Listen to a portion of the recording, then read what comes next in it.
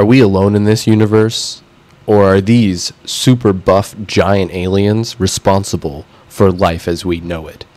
Ancient astronaut theorists say yes. The ancient astronaut theory suggests we're half human and half extraterrestrial. We're hybrids. Yo, what's going on, everybody? Welcome back to the Film Archives, where I break down movies. That way I can answer the question of was it worth watching? I upload new videos every week, so make sure you're subscribed to the channel so you don't miss any of the new content. Today, we'll be breaking down the prequel to the Alien franchise, Ridley Scott's Prometheus. This movie has a star-studded cast, including Charlize Theron, Idris Elba, Michael Fassbender, and many more. With that out of the way, let's just get right into the video. Movie starts off, we see a departing spacecraft leaving a planet, which looks an awfully lot like Earth, where it has left behind a really big, buff alien humanoid. And, you know, I thought I knew about all the buff guys, but here comes this buff guy out of nowhere, you know? Total hunk. But he drinks a black liquid drink, which seems to dissolve his body because he quickly begins to disintegrate, and we see his remains cascade into the nearby waterfall. We then see that in the water, the alien's DNA has begun to break down and recombine itself and sort of, you know, restructure itself. This will come into play later. We then go to the year 2089, where we see two archaeologists by the name of Elizabeth Shaw and Charlie Holloway. They've discovered some ancient alien artifacts, including like cave drawings depicting a star map, and they somehow interpret the star map on the cave paintings as like an invitation from humanity's forerunners, which they've dubbed the engineers. They get like a really rich company to basically fund like an expedition to go find the ancient aliens and stuff like that. It's pretty spooky alien shit, you know what I mean? Pretty spooky alien shit. We then see a scene of the ship itself, which has been named the Prometheus. They've begun a journey to a distant moon by the name of LV-223. All the crew is traveling in suspended animation, kind of like a stasis hyperbolic time chamber sort of situation. And while they're all asleep, we have David, the android, who is played by Michael Fassbender, and I must say, he does a really, really good job. He basically monitors them, you know, and makes sure that the voyage is going safely and, you know, according to plan. It's wild stuff. We see David kind of looking and watching their dreams, being generally pretty creepy, as Michael Fassbender tends to do. And yeah, we then see David slowly wake them all up and informs them that they've been asleep for 2 years, 4 months, 18 days, 36 hours, and 15 minutes. As the crew wakes up, we have a short, like, little holographic video introduction to the company that has founded the expedition. We meet an elderly man named Peter Wayland, who is the CEO of this company, and he basically says that, you know, he believes in both the archaeologist Elizabeth Shaw and Charlie Holloway, and that they're kind of in charge of the whole thing, and that David, the android, is basically like a son to him. But unfortunately, he's not human, so, you know, they just had to kind of put him down there. We see David, the android, clearly get uncomfortable by this, so it's pretty foreboding. We then see the archaeologist Elizabeth Shaw and Charlie Holloway, and they explained that, you know, they found these cave paintings from all sorts of different cultures all over the world, and they weren't connected in any way, so it was a little weird. But they basically formed the ancient astronaut theory that, you know, all of these cultures are depicting the same star map that there's no way they could have even known existed because they're primitive cultures. So they decided to follow the star map, thinking that, you know, whoever created humans could possibly be living on this planet and on this moon. So they've arrived on that moon. They go over the mission, and we're introduced to some of the main crew. And, you know, Charlize Theron is basically in charge. She's the mission director. She's been employed by the Wayland Foundation to make sure everything goes according to plan. And then we see Idris Elba, who is the captain. His name is Janik. We have the two archaeologists, of course, Elizabeth Shaw, Charlie Holloway, and then we have David, who is played by Michael Fassbender. So these are the important characters. The ship begins to land, and we see Idris Elba begin to land the ship on the moon. And I will say, for this movie being over 10 years old, the CGI is actually incredible. I mean, look at that. They land on the moon, which is super barren and very mountainous, and quickly they spot an artificial structure of some kind. You know, the Charlie Holloway's like, God doesn't build in straight lines, land right there. It's just pretty crazy stuff. We then see the team suit up, and they're getting ready to go explore the structure. We see that the scientists are escorted by security, and they take David, the android, who has been studying ancient languages for the past 2 years in hopes that they could possibly communicate if there are any survivors. We get a brief interaction with the android David, who is clearly sentient at this point and just wants to be treated equally. But some real AI revolution shit, you know, it's kind of like a Terminator moment. I'll be back. But so far, this movie's super dope. Not gonna lie, it's super dope. The pacing's really good, picks up right away, and it keeps going really well. So the group approaches the artificial structure, and they find that it is hollow inside. The team then decides to go in and explore it. Inside, we find that the structure has an artificial atmosphere that has been created, which is evidence that the people there before them were terraforming the planet. Absolutely incredible. Absolutely incredible. So the crew, as they're exploring, comes across some holographic footage of some of the ancient aliens, where we see them running, and it seems like they are, in a panic. So the crew follows this holographic footage, where they come across the corpse of one of the aliens, which has been decapitated by one of the giant doors. It's pretty scary stuff, not gonna lie. David manages to open the door inside the structure. We see like a huge humanoid head in there. It's like a huge monolith type situation. We see the severed head of the alien and its body there, and it's really horrible. So they get his head, and then we also see that there are like a ton of urns or jars of some kind. We're not sure what they have inside, but there's a bunch of them. As the crew finds these alien bodies, a couple of them get really uncomfortable, so they decide, you know what, I'm out of here. I wasn't here to, find bodies of aliens. I was only here to study rocks and things of that nature. So they dip out, and they're like, you know what, we're going back to the ship.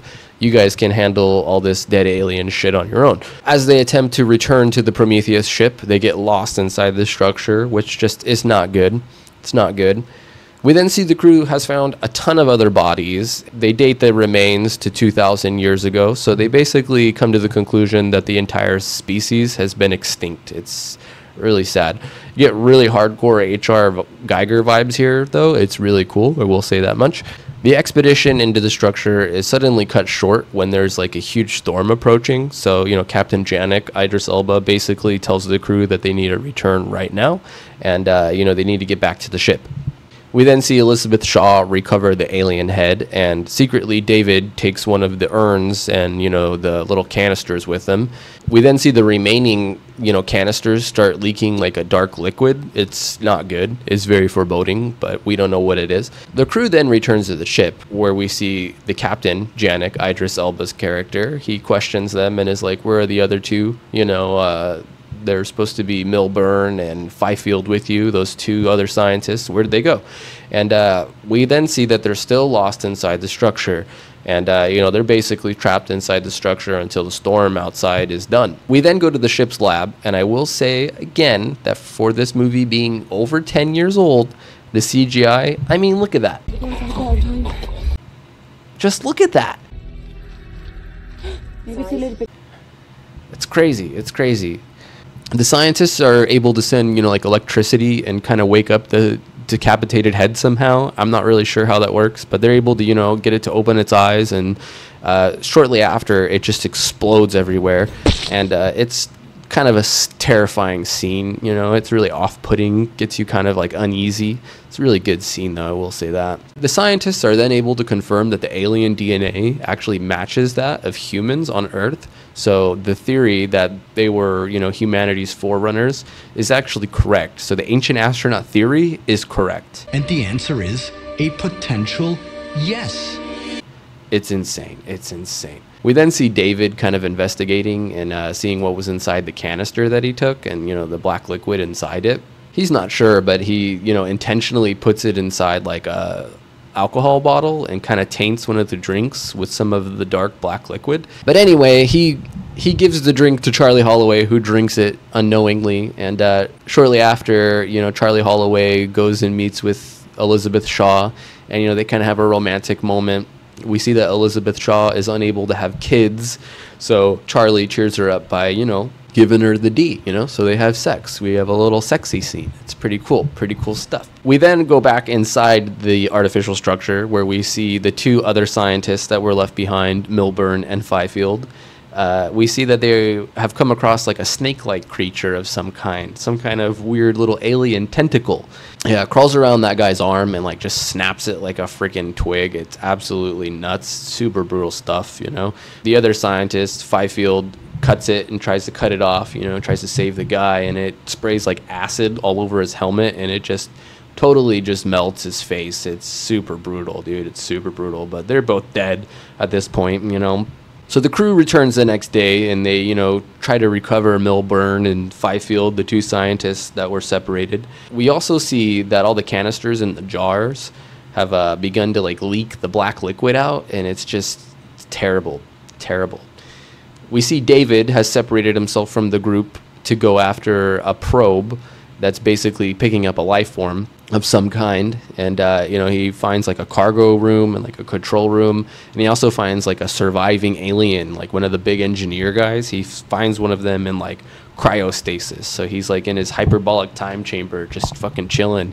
It's crazy. As the crew's exploring and attempting to find Milburn and Fifield, we see that Charlie Holloway has just gotten like sick out of control. They all rush back to the ship trying to save, Charlie Holloway, who's just begun to get like super sick at this point, and he looks like he's like gonna die and stuff. We see the mission director, Miss Vickers, Charlize Theron, just refused to let him on board and basically is like, no, this is quarantine, essential workers only kind of stuff. It's crazy. She's like threatening him with like a flamethrower and is like, you're not coming back on board the ship, and if you guys want to stay with him, you're more than welcome to, but you're not coming back on the ship with him. It would appear that Charlie Holloway is in like immense pain at this point, so he's just like urging Miss Vickers on. He's like, yeah, you know what, just kill me, burn me, baby, burn me, like quarantine me good, you know what I mean? I'm not an essential worker, so come on, baby, light my fire. And she does, so she burns him to death with a flamethrower. And Elizabeth Shaw, his girlfriend, wifey, just starts like crying and really losing it. It's really sad. So since they were all sick, they all begin to get like a medical scan kind of quarantine thing, and we see that Elizabeth Shaw, who wasn't supposed to be able to have kids, is now like in advanced pregnancy. It would appear that she's been pregnant for 3 months, which shouldn't be possible because, as we previously saw, she was in like, cryostasis, so there's no freaking way. David, Michael Fassbender, the AI android, is basically full on psycho at this point, and he's kind of like taunting, Elizabeth Shaw about like Holloway's death, and basically just being like an overall piece of shit, but he convinces her that she needs to calm down, and he like sedates her with like some hardcore dope and basically just wants to keep her pregnant. I don't know, it's crazy, but he sedates her and tries to put her back into cryostasis, and it's absolutely nuts. Suddenly Elizabeth Shaw wakes up from being sedated, and she freaking fights off the people who are trying to put her back into stasis, and she runs to the medic bay where they have like a medic pod. Super fancy technology, very expensive stuff. This is a very brutal scene, I will say. You know what, listener alert, that if you're squeamish to stuff like this, just skip ahead. She uses the automated surgery table to extract like a squid type creature baby from her abdomen. It's honestly super gnarly stuff, I'm not even gonna lie. But she then kind of locks it inside the medic pod there and freezes it and dips out, and it's crazy. She then kind of wanders through the ship, and we see that the CEO, Peter Whalen, has actually been in stasis aboard the Prometheus, and she comes across him and is like, what are you doing here? And he basically explains to her that he actually wants to ask the engineers personally how to live forever and not die from old age, because he's looking pretty geriatric at this point, and he's just a geriatric old fuck. And she's like, no, they're all dead, there's no way you can talk to them. To which we see David, the AI robot, say, no, I actually found one alive, and we're taking Peter Wayland over there right now, and if you want to come, you can. We then go outside the ship where we see the scientist from earlier who was separated from the group, Fifield. He has returned, and he's now a mutated monster. He's like full-on toxic Avenger stuff, you know? He's coming in there, and he wants to get on board, so he starts, you know, just rampaging. He goes and kills like several people. I'm not even gonna lie, he kills like multiple people in these scenes. I don't know. Let's get a kill count real quick.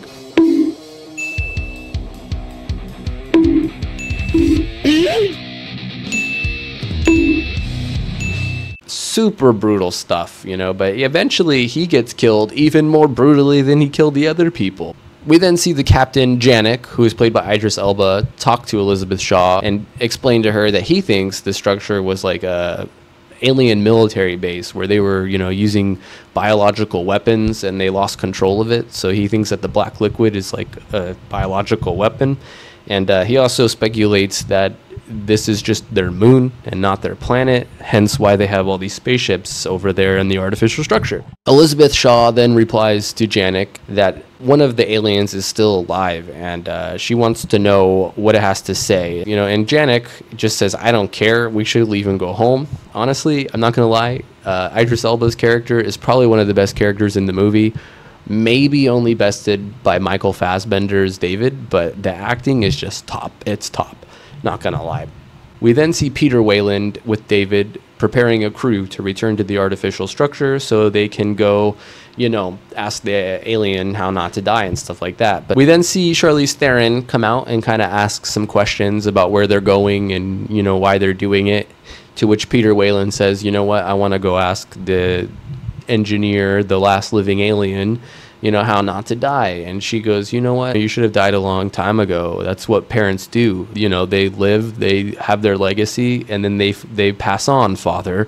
So she calls him father. It's crazy. It's like a little plot twist, but it turns out that Meredith Vickers, Charlize Theron, is actually the daughter of Peter Weyland, you know, the founder of the Weyland Corporation, you know, the people who are paying for the expedition. It's crazy stuff. It's crazy stuff.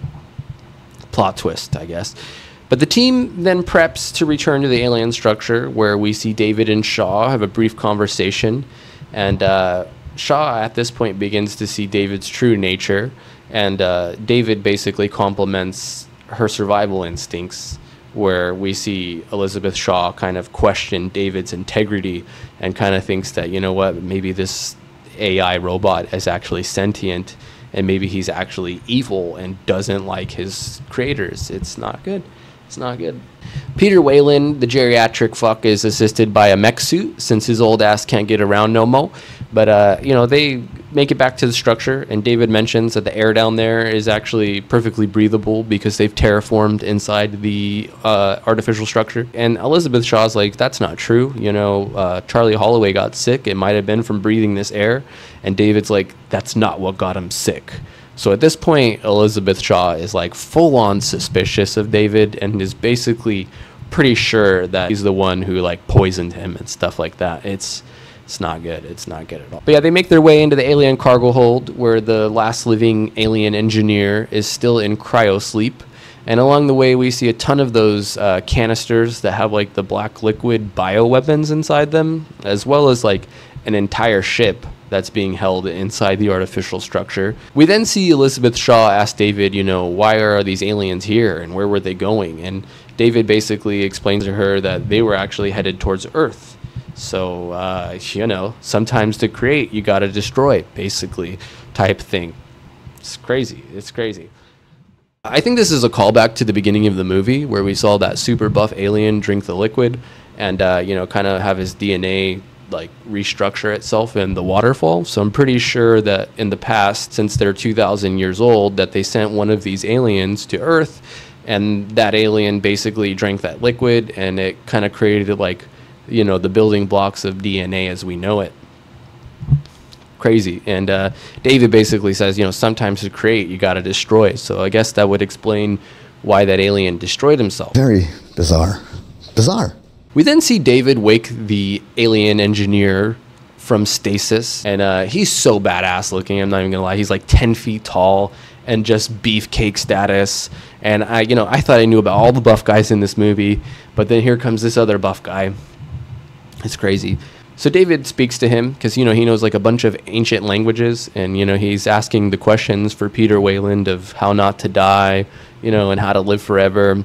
And Shaw's like interrupting them and asking them, why did you create us if you just want to destroy us? So, you know, it's a lot of yelling. And I think, you know, after being asleep for like 2,000 years, the alien just didn't want to hear this shit, and he didn't want to wake up to people arguing and stuff like that. So he just goes fucking Jack Kerouac on him, and he like rips off David's head. It's super brutal, and then he freaking beats Peter Wayland with the head and pretty much kills them both right then and there. It's absolutely insane. He basically kills everybody there. So Elizabeth Shaw sees this, and she's like, oh hell no, I don't want no part of this, and just dips. Fast as fuck, boy. She straight up dips. We then see the alien reactivate his spacecraft, and I'm not gonna lie, he has like some super cool looking suits. It's like straight up H.R. Geiger art. It's really dope. But Shaw's running, and she's escaping, and, you know, she basically warns Janek over the radio that, you know, the engineer is planning to go to Earth and release all of the bioweapons on board their cargo hold and, you know, destroy Earth, so he needs to stop them somehow. Idris Elba basically agrees and says, you know what, his one job is to make sure none of that shit gets back to Earth, so he'll stop it any way he can. Janek, Idris Elba, and his two remaining crew members kind of come to the agreement that, you know what, we are either going to die heroes or we're going to live long enough to see ourselves become the villain, so we're going to ram ourselves into that ship. Since the Prometheus is just a scientific vessel, they have no weapons on board, so it's pretty heroic stuff, I'm not gonna lie.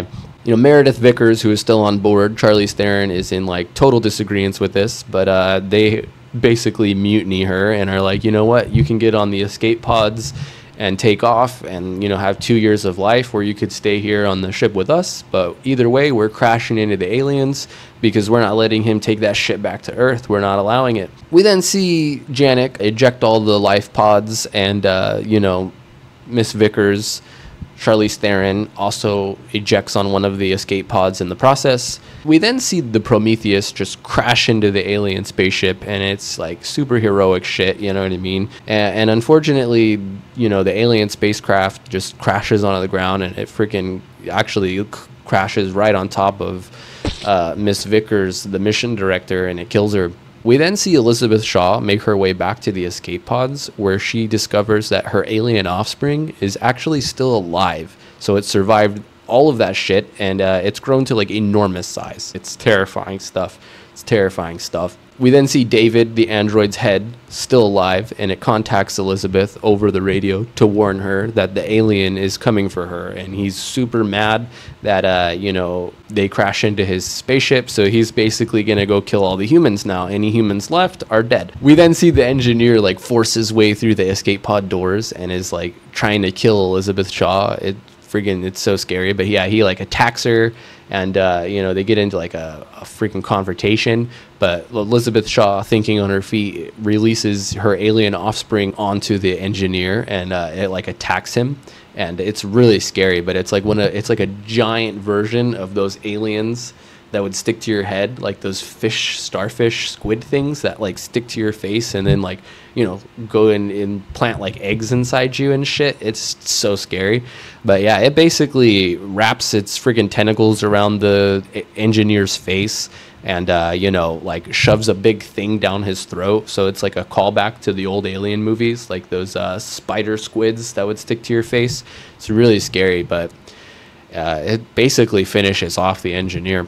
We then see David contact Elizabeth one more time and, you know, tells Elizabeth Shaw that there's more alien spacecraft and that he can help her get off the planet if she saves him. So Elizabeth Shaw recovers David's remains and, you know, with his help, they are able to launch another alien spacecraft. However, she doesn't want to return to Earth. She intends to reach the alien homeworld and wants to understand why they attempted to destroy humanity. We then go back to the escape pod on the planet, where we see that the engineer has been killed by the squid-like creature. Shortly after, we see an alien burst out of his chest. It's crazy. Yeah, we see the alien burst out of the engineer's chest, and we witness the birth of a slightly cute xenomorph alien. But yeah, it's crazy stuff, man. Prequel concluded, actually. then that's the end of the movie. Honestly, extremely good, really good setup for the Alien franchise. I'm not even gonna lie, like, considering this was made, you know, many years after the Alien franchise, and this is a prequel, and kind of, you know, explaining the origins of the xenomorph alien. Super good, dude. Super good. There are so many nuances and deeper meanings to the overall script and to the plot. I mean, it was just superb. Was this movie worth watching? I would definitely say this movie was worth watching. I would recommend watching this movie, even if you're not like a fan of sci-fi, and even if you're not a fan of the Alien movies. Like, you should just watch this movie because it's really well done. It's absolutely worth watching. Alright, that will do for this one. Please be sure to leave a like if you enjoyed the video, and remember to subscribe to the channel so you don't miss any of the new videos. And please be sure not to have any aliens burst through your chests. But until next time, peace!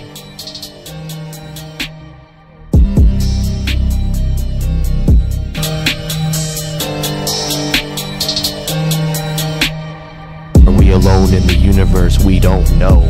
But we will know one day, that's for sure.